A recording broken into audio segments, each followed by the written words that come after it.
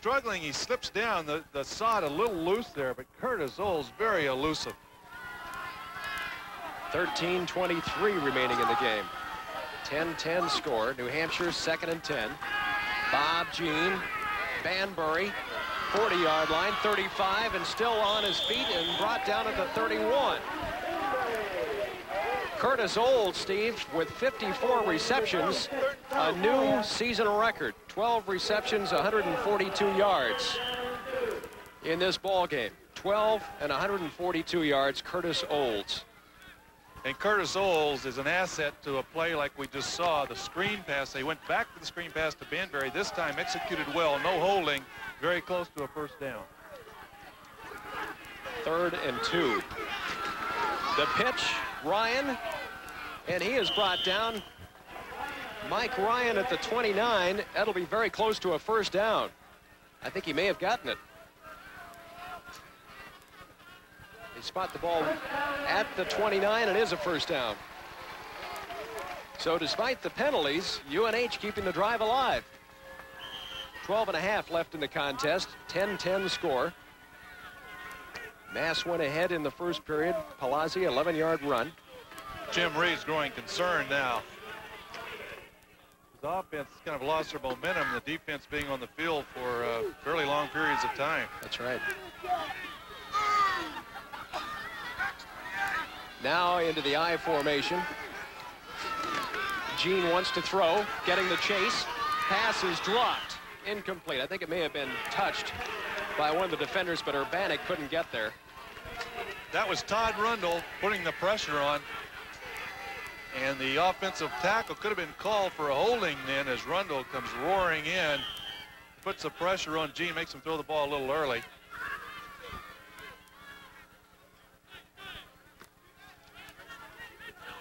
Bob Jean has had 3 300-yard games.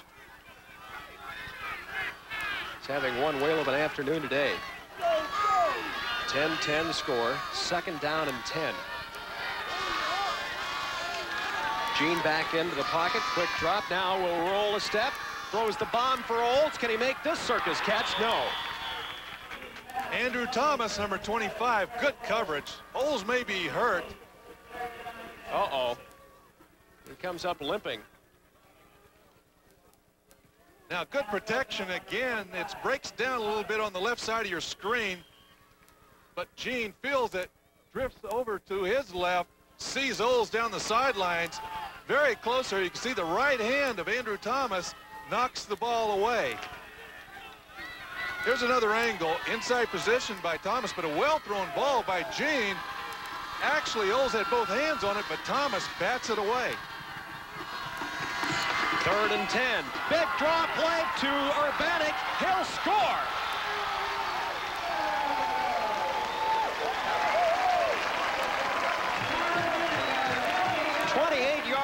And the UNH coaches must have seen something, because that play was wide open, Steve. Well, 3rd and 10, they have a lot of faith in Todd Urbanic, and they did read something, Ken. There's a wide open hole.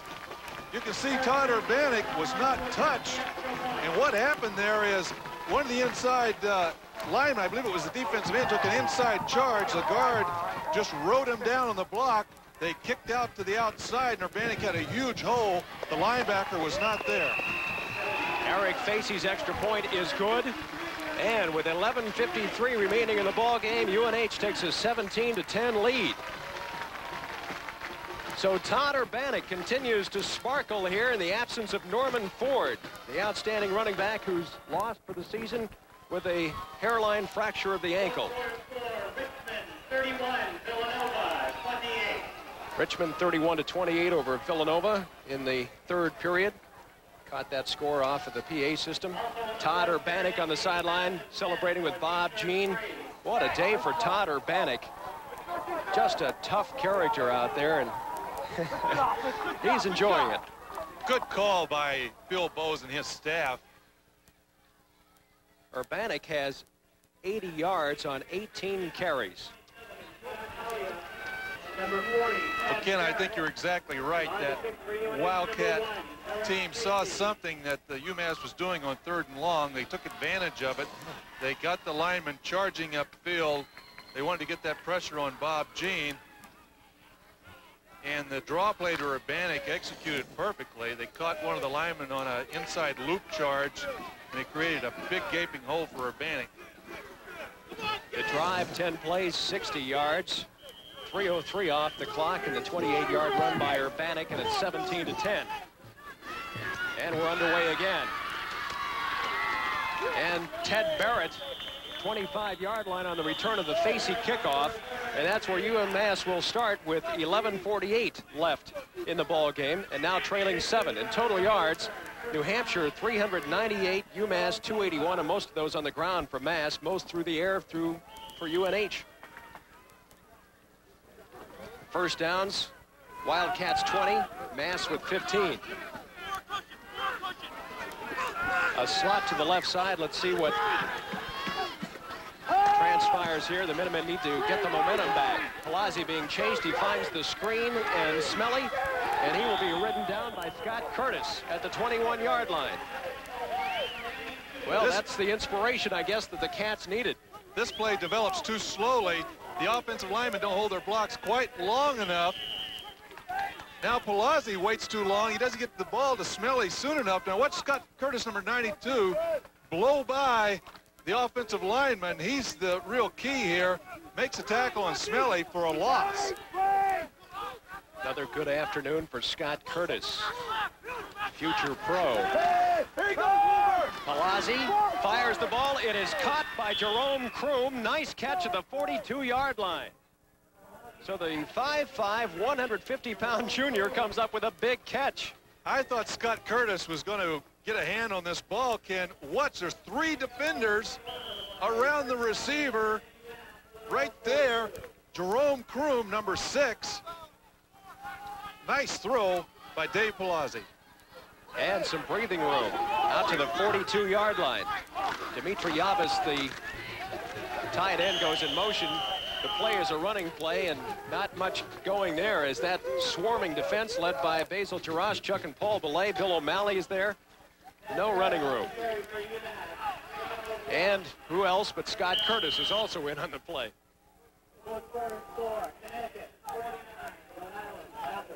Ooh, Connecticut 49-0 over Rhode Island in the 4th quarter. We will be at UConn next week to see both the UNH Wildcats and the Connecticut Huskies. Alan Williams goes in motion. Palazzi will throw, and there's interference for you. At the 48-yard line, and Kroom is belted by Bill Farrell before the ball gets there. That'll cost him. Let's take another look. Now he had Trifari wide open behind Kroom, but he decided to go to Kroom. There you can see over the shoulder, number 6, Bill Farrell, making contact before the ball arrived. Another angle from the end zone. Here's a good view. There you can see over the top, making contact, definitely interference. Jerome Kroom had major knee surgery 2 summers ago. Came in with 1 reception before this ball game. Penalty marker is out as the pitch comes back. And another defensive wrap up there by Scott Curtis. Alan Williams on the carry. But again, a penalty marker down at the line of scrimmage. Well, this is usually a holding call, Ken, as Dave Palazzi comes down the line. I'm sorry, illegal motion. Be a 5-yard walk-off. It seemed like the flag was thrown as Palazzi was coming down the line on the option. The flag a little late. Did come by the line judge. It did seem like it was a late flag, right? Jim Reid probably thankful it's only a 5-yard penalty rather than 15.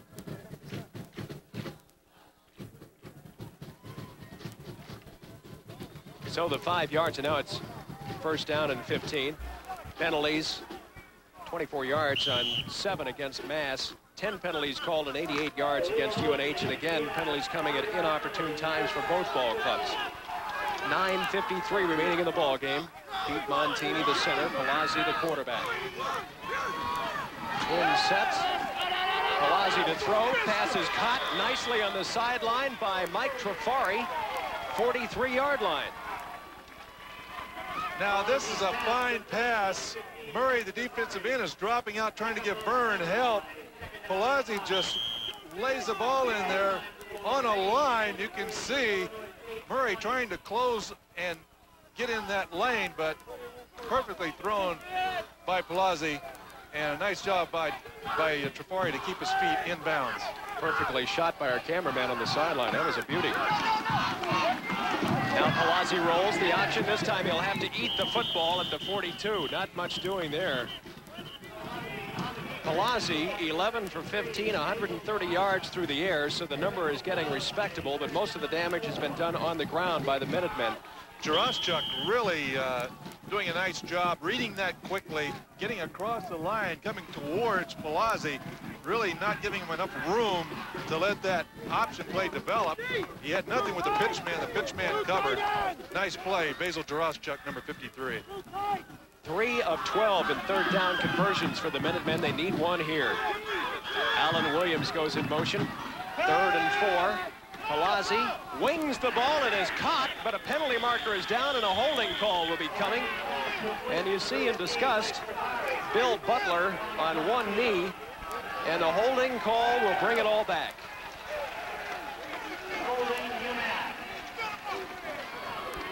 Well, the penalty again hurting.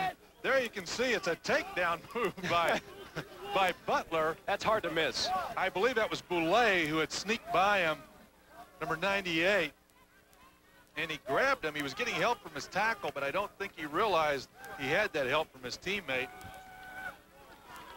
There you see the holding call. That's going to negate a well-executed play. That's right. Pass and was what would have been a first down. Yes. Down around the New Hampshire 30-yard line. So that's a costly penalty. 3rd down and 14. Palazzi into the pocket, guns the ball for Kroom. He's hit as he catches the ball. No flag on the play. It looks like he may have the first down. Steve, I thought he was hit before the ball got there. He definitely got hit before the ball got there. You've got a good eye, Ken.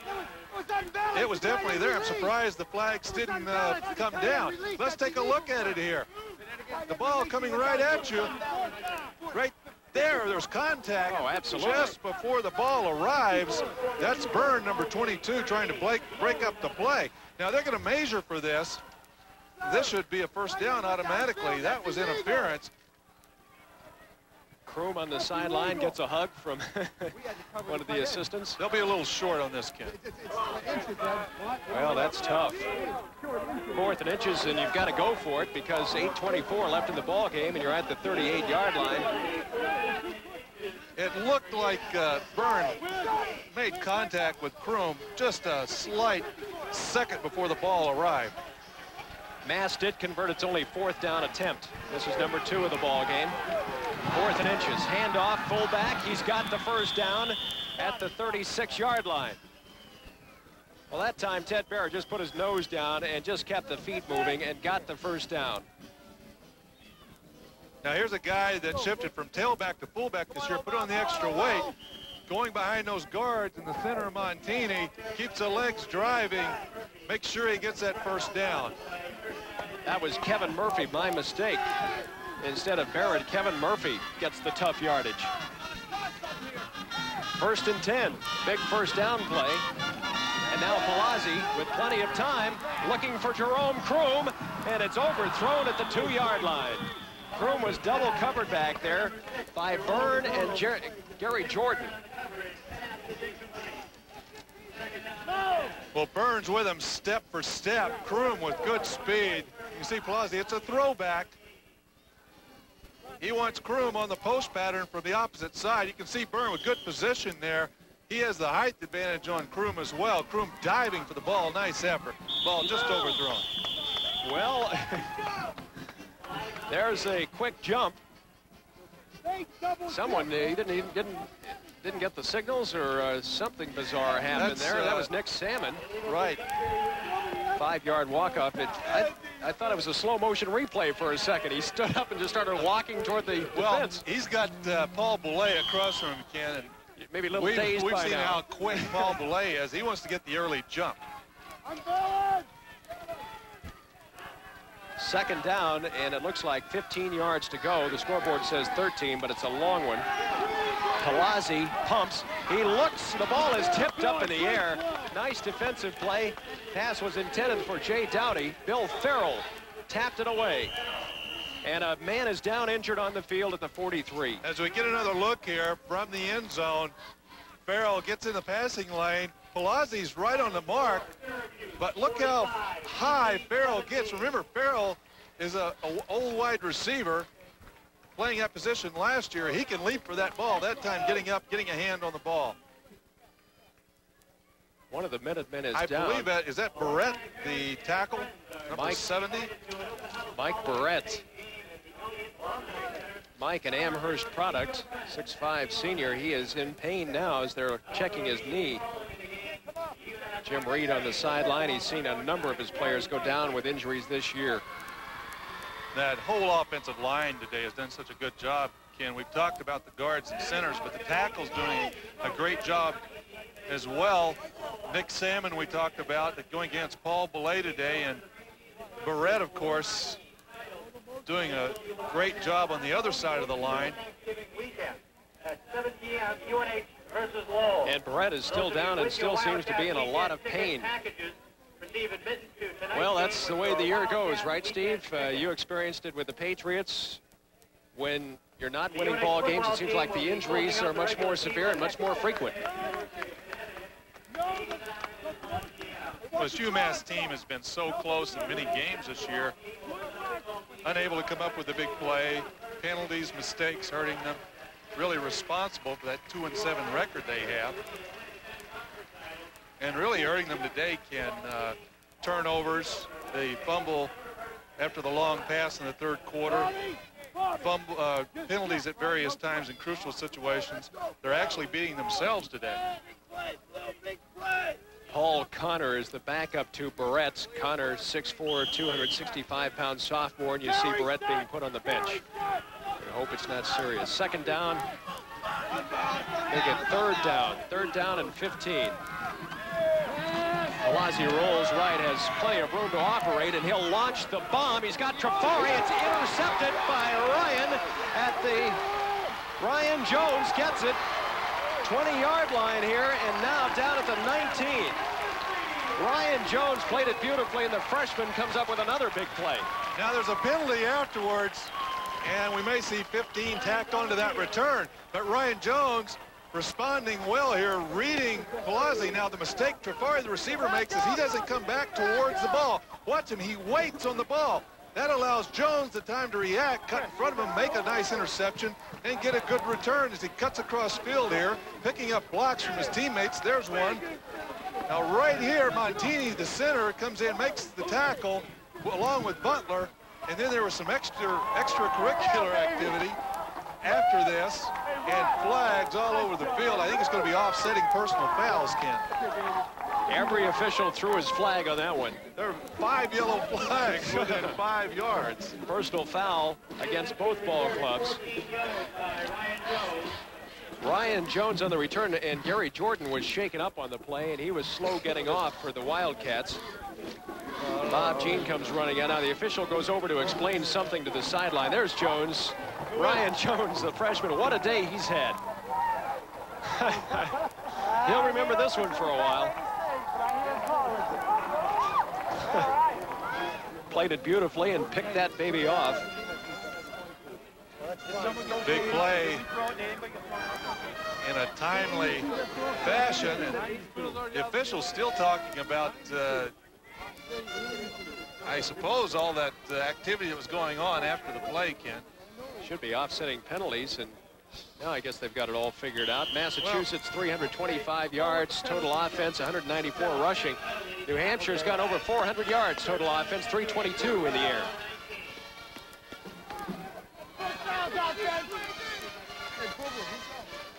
Well, there's plenty of time left. The UMass Minutemen need to turn that ball back over their offense with good field position, not allow New Hampshire to get out of the hole here.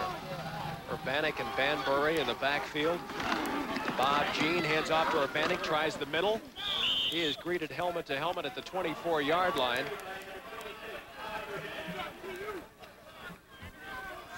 Andrew Thomas makes the stop on it. The Wildcats elect to come right at him up the middle. Good movement off the line of scrimmage here. The handoff to Urbanic behind his guards in center. Good 5-yard pickup. And if they can continue to do that, they'll waste that clock. 7:05 left in the game. 2nd and 5. Urbanic moving directly behind Gene and now goes in motion.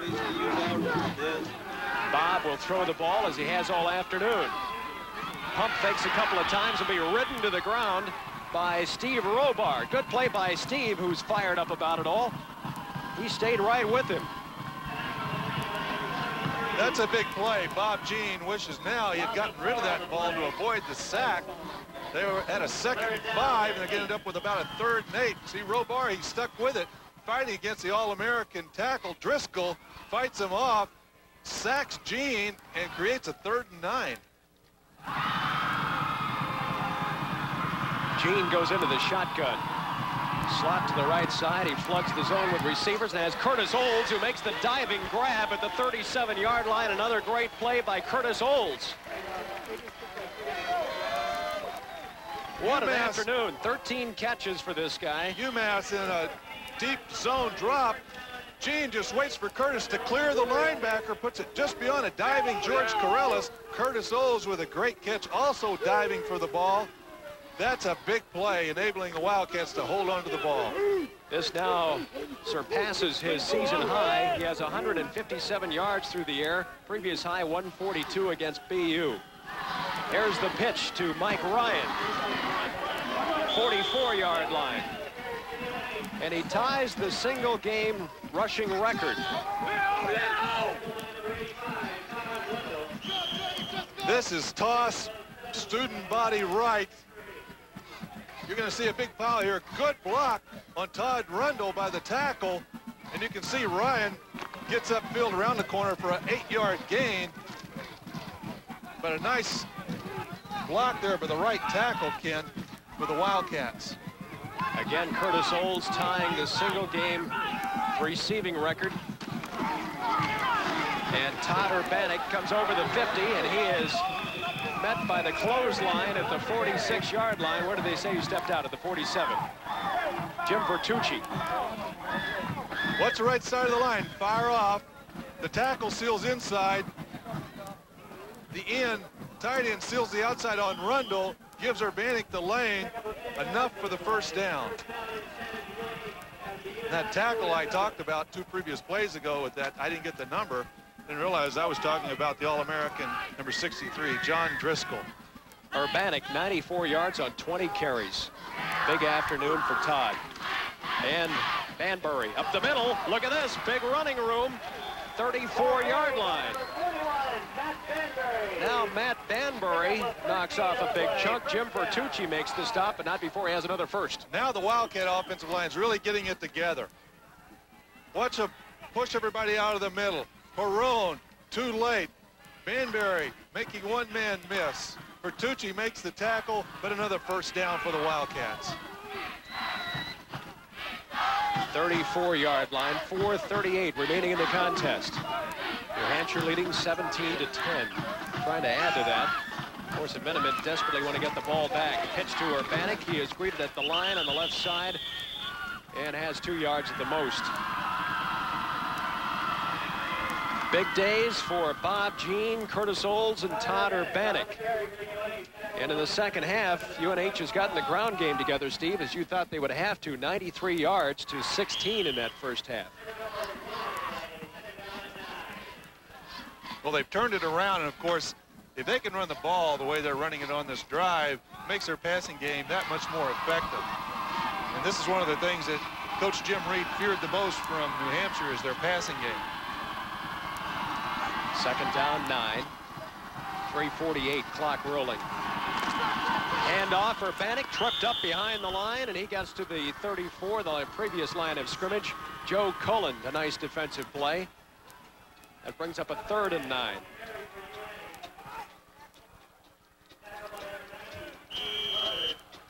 Well, the running game beginning to work here in the second half. The passing game has been working the entire game. Bob Jean has come off an ankle injury at the end of the first half. So New Hampshire has done what it had to do. 3:13 left in the ball game. Look for Chris Braun at the top of your screen. 4 for 12 in conversions. This one doesn't work either. Olds cannot get to the football. Well, it looked like he might have Braun in a one-on-one situation on the far side, but he elects to go to Olds inside. The ball overthrown just a little. He was open. Actually, more than a little overthrown. Olds could only get one hand on it. The Wildcats are going to have to punt the ball away, but they ate up over 4 minutes of that clock, Ken. Baldessaro to punt it away. He has 5 punts for almost 40 yards on the average. This one he aims for the corner, but it will stay definitely in bounds, but it's down by his teammate, and a nice play. That's Scott Curtis. A 30-yard punt. Todd Urbanic had the 28-yard touchdown run with 11:53 remaining. That made it 17-10. It was a 10-10 halftime score, and Jim Reid's troops now have got to get it together in 2 minutes and 59 seconds, Steve. Well, we go back to that statistic you pointed out in the beginning, Ken, the fourth quarter scoring. UMass outscored in the fourth quarter for their opponents 82-67, and they're having a problem getting it going here late in the fourth quarter. Tim Bryant, the new quarterback, and they're replacing Palazzi. Bryant had started several games. In the game we saw at UMass several weeks ago, he and Palazzi alternated. Now Bryant is first possession of the afternoon, and he keeps, and Bill O'Malley stops him after a pickup of a couple of yards. Bryant comes into the ball game with 17 of 42 passes for 182 yards and 1 touchdown. Palazzi leaves with 12 of 18, 142 yards and 1 interception. Well, Jim Reid probably going with Tim Bryant. He probably feels he's a little better passer than Dave Palazzi, where Dave Palazzi is a better runner than Bryant. Bryant, a 5th string walk-on. Lofts the ball. Mike Trifari. This time he has it at the 35-yard line, and Bryant laid it right there. Trifari had found the seam. A well-thrown ball. The Wildcats dropping back into a deep, deep zone. Trifari had a lot of open territory in the middle of the field. As you can see, he throws over the linebacker Curtis in the seam. Jordan closes, trips him up, and Heap, number 66, finishes him off. But that's a big gain out to the New Hampshire 35-yard line, or excuse me, UMass 35-yard line. Bryant on first down. Chip Mitchell goes in motion. Bryant to throw over the middle. The pass is caught. And down at the 41-yard line, David Mitchell. This is a good call. The delay by Mitchell. He blocks, gets a little block. Now he slips out. He's the outlet. The ball thrown to him. But Jarostchuk, number 53, read it from the right defensive end position. He was covering the back to be released. Nice job by Jarostchuk. 1:30 remaining in the ball game. Mass is driving. Pass to the right side, and they have the first down. Pass is caught over there. That's by Williams. Alan Williams. They get Williams into the pattern. He's a reserve tailback. Bryant with a nice throw puts it on the money before Jones, number 3, can close, and they've got the first down. 1 minute and 19 seconds left in the game. Mass trailing by 7. Tim Bryant leading the charges now on 1st and 10. In the pocket again. Trifari is there. He has the ball at the 30-yard line. Another first down, and Bryant is marching them right down the field. Farrell and Jordan defending. All right, again, a lot of room in the middle. Bryant finds Trifari. You can see him crossing your screen there. He's got a lot of room. Look how deep the safety is. Jordan and Farrell, number 6, they close. It's much too late. UMass threatening now on the New Hampshire 30-yard line. Trifari making up for the fumble at the 1-yard line when he caught the long bomb and then fumbled the ball, coughed it up, and cost UMass a touchdown. He now has 5 catches, 128 yards. We invite you to join Fred Cusick and Derek Sanderson for tape-delayed coverage of the Tucker Anthony Golf Classic from the Holly Ridge Country Club in Sandwich, Mass. Sunday's action pits a team from the Lexington Country Club against a team from the Framingham Country Club. Play begins Sunday night at 7, only on your New England Sports Network. 17-10. Massachusetts has the lead, but boy, Tim Bryant has sparked this team. Well, Tim Bryant throwing the ball exceptionally well, and we know the story on Tim Bryant covering these Yankee Conference games last year. We did several UMass games. He's a tough character. Tim Bryant always makes a ball game exciting. And he's been injured much of the season. Steve, he had injured ribs and ankle against Maine. He was hit in the ribs with a helmet.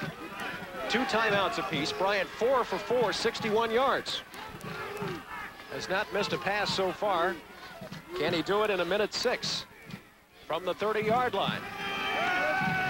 Good protection. Ball batted down. Basil Jarostchuk, big defensive play. Well, they leave Jarostchuk uncovered. Someone makes a mistake here. Now the left back releases. Jarostchuk delayed, then comes in. You can see him there getting up and batting the ball away. Bryant wanted to hit that back who was slipping out to the left side. Basil Jarostchuk, his brother playing with the St. Louis Cardinals in the NFL, was his teammate last year. 17-10. Trifari goes in motion. Tim Bryant rolls out. He'll keep the football. 25 down to the 20 and dives to the 22. He has another first down. Now this should I beg your stop the pardon, clock. it's the 17-yard line, the 17. Well, this should stop the clock. He rolls out, and of course the Wildcats concerned about the pass. He has 2 backs leading him. Now he tells Williams go. He takes off, gets a block right there, gives him enough time to get up inside for the first down. And Bryant stops the clock with an incomplete pass. Flips it out to Jay Doughty. And the clock stops, and there's Jim Reid on the sideline. Well, his team has come so close so many times this season. Can they pull it off this time? 45 seconds left in the ball game. 17-10. Mass knocking on the door, trailing 7. Ball is on the 17-yard line. It's been a whale of a football game, really enjoyable with a lot of fireworks. See if the Cats defense can respond to the challenge one more time.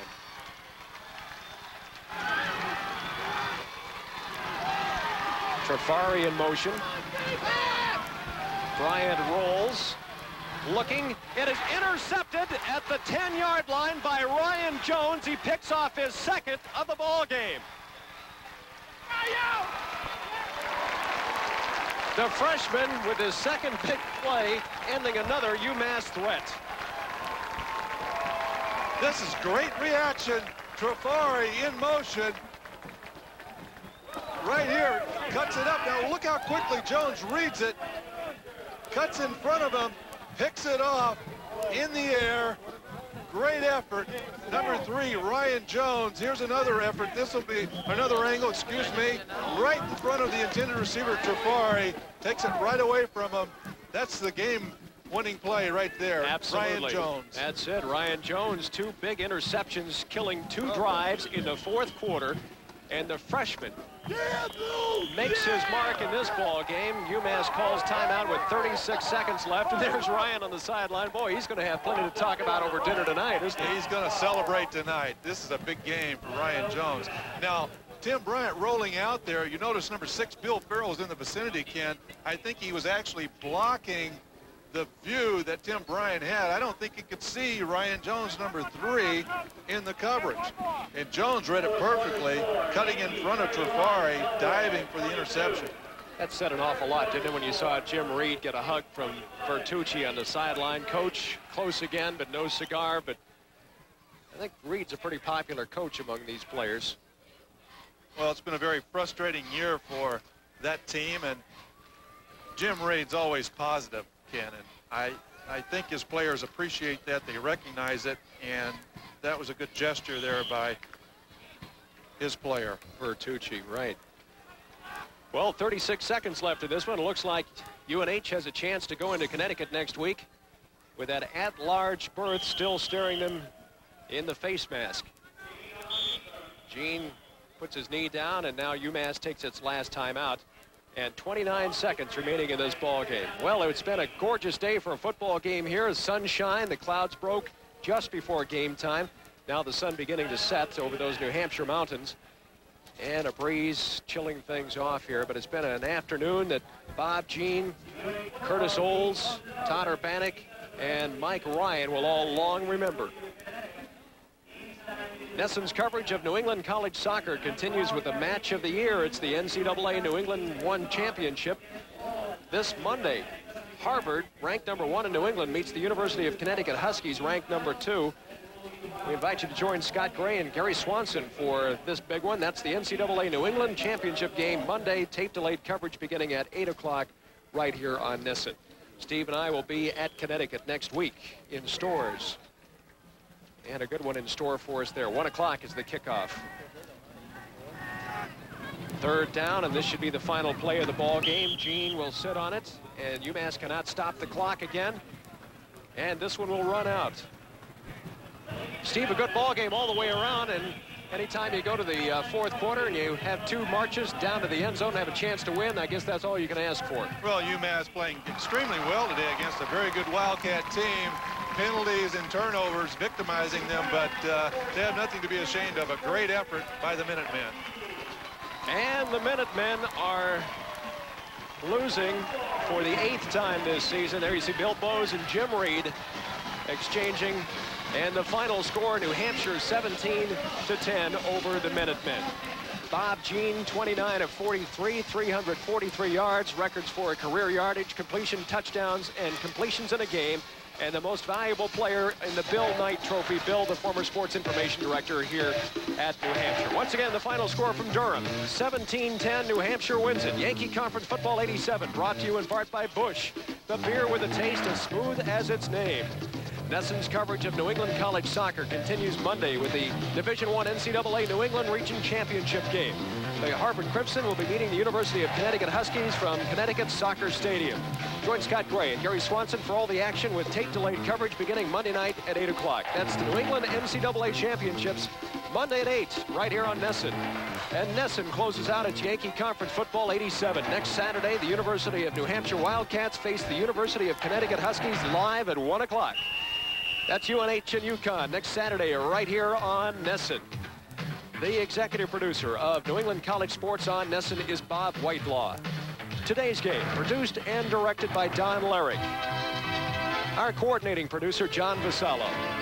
Our graphic coordinator, Tom McNeely. And our associate director is Mike Wollert.